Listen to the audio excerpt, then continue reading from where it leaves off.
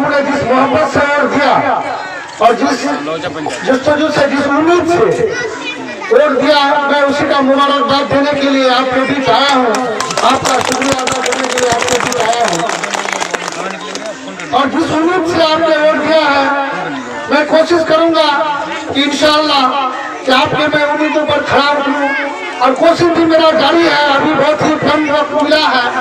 अभी मैं समझता हूँ कि 10 तारीख को रिजल्ट हुआ था, तो 1 महीना 2 या 3 दिन आज हुआ, तो जिसमें 15 दिन हम लोगों को पटना और हैदराबाद के चक्कर लगाने में लग गया। तो मान के चलिए कि 15 दिन का ही वक्त मिला, जिसमें लोगों का ये मुतालबा भी रहा है कि आप आए, हम लोग बहुत मोहब्बत से आपको वोट दिए हैं, तो कम से कम हम लोग का शुक्रिया अदा करने के लिए आप, तो यही सिलसिला अभी जारी है, जिसमें से 3-4 पंचायत और रह गया है। तो मेरा कोशिश है कि मैं इन सारे पंचायतों का भ्रमण करने के बाद फिर भी इस बीच में मैं वक्त निकाल करके जो हमारी समस्याएं थी, जो हमारे मसाइल थे, उन मसलों पर भी मैं काम करने का काम कर रहा हूँ। मैं पहली बार जब पटना गया, तो जो हम लोगों ने सोचा कि हम लोग के सैलाब ज़दा इलाका से ताल्लुक रखते हैं, और जो नदी का जो कटान है, नदी का कटाव है, इसमें आप सभी जानते हैं कि हम लोग काफी लोग परेशान हैं। इसमें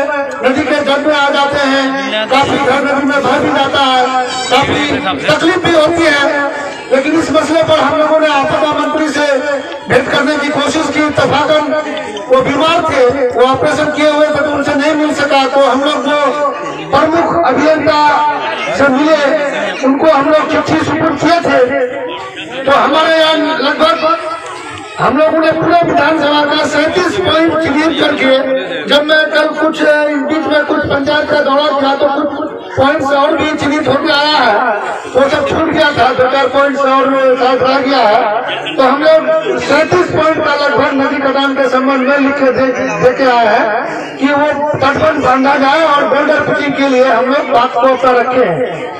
तो अभियंता जो प्रमुख थे, उन्होंने अपनी मजबूरी भी बताई कि देखिए बोल्डर पिचिंग के लिए काफी बिहार सरकार की उतनी अभी हैसियत नहीं है कि बोल्डर पिचिंग हो सके इतने सारे पॉइंट्स पर, लेकिन हम लोग कोशिश जारी रखेंगे, केंद्र से भी मुतालबा करेंगे।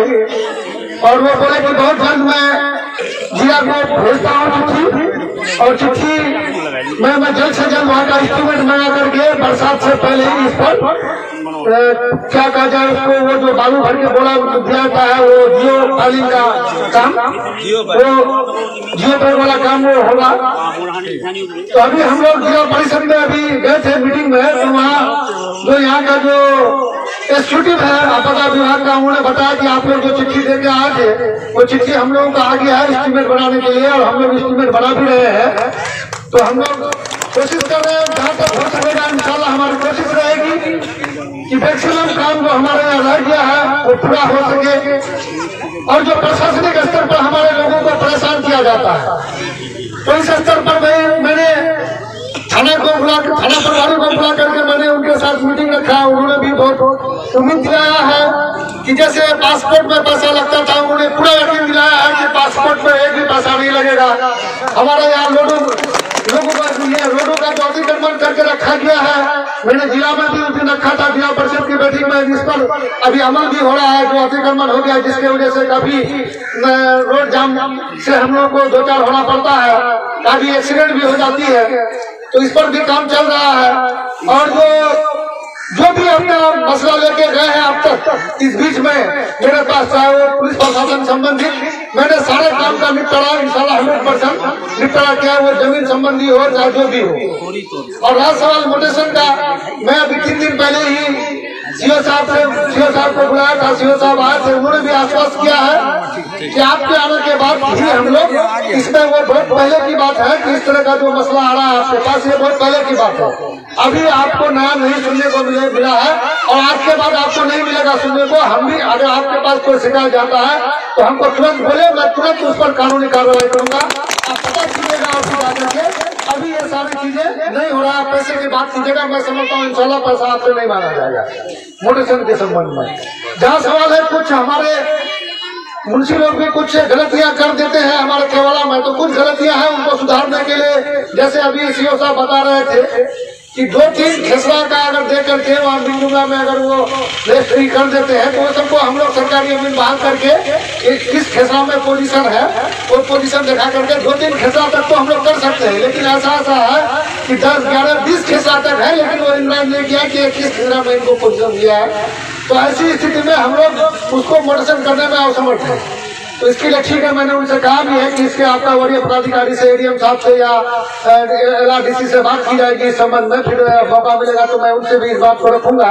आप लोग अगर जाएंगे तो इंशाल्लाह मैं समझता हूँ कि पैसे की डिमांड आपसे नहीं की जाएगी। और जो भी मृत्यु सर्टिफिकेट है या उस तरह का जन्म प्रमाण पत्र के लिए पैसा लिया जाता था, इस तरह का कहीं भी आपसे पैसा लिया जाता है तो आप हमको खबर कीजिए, इंशाल्लाह उस पर कार्रवाई। और वहाँ हॉस्पिटल का तो सबसे पहले मैंने हॉस्पिटल के डॉक्टरों को लेकर ही मीटिंग रखा था आईडी में, बाजूगंज आईडी में। तो उन्होंने भी आश्वस्त किया है। पहले लोग जाते थे वहाँ, हॉस्पिटल पहुँचने से पहले ही लोगों को वापस कर देते थे कि दवाई मेरे पास नहीं है, या रेफर कर देते थे। मैं समझता हूँ इंशाल्लाह आज 1 हफ्ते से ये बात नहीं हो रही है। वो लोग कोशिश कर रहे हैं। बहुत सारा इक्विपमेंट जो खराब हो चुका था उसको ठीक भी किया जा चुका है। और अभी हम समझते हैं कि जो एक्सरे का डिजिटल एक्सरे हम लोग बहुत जल्दी इंशाल्लाह 1 महीने में हॉस्पिटल में डिजिटल एक्सरे भी लग जाएगा। और मैं ये कहा हूँ कि जैसे लोगों को, हमारे लोगों को ये जानकारी भी नहीं है कि जैसे कि दवाई नहीं है, तो मैंने डॉक्टरों को बोल दिया है कि आपका जो मेडिसिन डिस्प्ले है वो बाहर होना चाहिए। आपका डिस्प्ले का जो बोर्ड है वो बाहर दीजिए कि हमारे लोग देख सके कि आपके पास कौन सी दवाई है, कौन सी नहीं है। तो वो भी काम हो गया है। आप लोगों को अगर वो ठंडा देता है कि दवाई नहीं है तो आप डिस्प्ले बोर्ड पर जाके देख सकते हैं कि वो दवाई उसके स्टॉक में है या नहीं है। अगर है, आपको नहीं दे रहा है तो आप तुरंत इसका कंप्लेन हमको कर सकते हैं। हम इस पर देखेंगे, इस पर जहाँ तक होगा उन पर कार्रवाई की जाएगी। और राष्ट्रवाद की ड्यूटी का पहले लोग ड्यूटी तक नहीं करते थे, तो मैंने रोस्टर भी मांगा है, अब उपलब्ध नहीं करा पाया क्योंकि जिला में भी ये बात मैं रखा था। तो जिला से भी उनसे रोस्टर मांगा गया है, तो बोला कि हम लोग रोस्टर बना रहे हैं, बहुत जल्द आपको उपलब्ध करा देंगे। अगर रोस्टर मिल जाता है तो आप अगर पहुंचते हैं वहाँ डॉक्टर मौजूद नहीं आता है तो उस समय में मैं ये बता पाऊंगा कि कौन डॉक्टर है। मैं उस पर कानूनी कार्रवाई करने के लिए हमेशा तैयार हूँ आप लोगों के कदम से। लेकिन आप लोगों को भी आगे बढ़ना होगा। आप लोग भी अपनी आवाज, आप अगर छुट्टे से कोई गलत काम करा करके पैसा दे देते हैं तो एक परिपाटी शुरू हो जाता है और उसी परंपरा को वो हर इसमें लागू करना शुरू कर देता है। जब लोग आराम से देने लगते हैं तो वो लेने में तो पैसा किसको प्यारा नहीं है, वो लेने के लिए तैयार रहता है। आप लोगों को भी थोड़ा सख्ती लाना होगा आप लोगों के अंदर, आप लोगों को भी थोड़ा मदद करना होगा इसमें, तभी जाकर के ये एक साथ तो खत्म नहीं होगा। लेकिन मेरा कोशिश है कि इंशाल्लाह ये धीरे धीरे ये खत्म हो जाए और खत्म हो जाएगा इंशाल्लाह। हॉस्पिटल में भी काफी हद तक सुधार आ गया है। और रहा सवाल कि बहुत सारे लोगों का रजिस्ट्री ऑफिस में भी अभी क्योंकि हमको जानकारी वक्त में नहीं मिल पा रहा है, वक्त मिलेगा तो रजिस्ट्री ऑफिस में भी कुछ जानकारी मैं मुहैया कर रहा हूँ। अगर जानकारी मिल जाता है तो वहाँ भी इंशाल्लाह सुधार होगा। आपको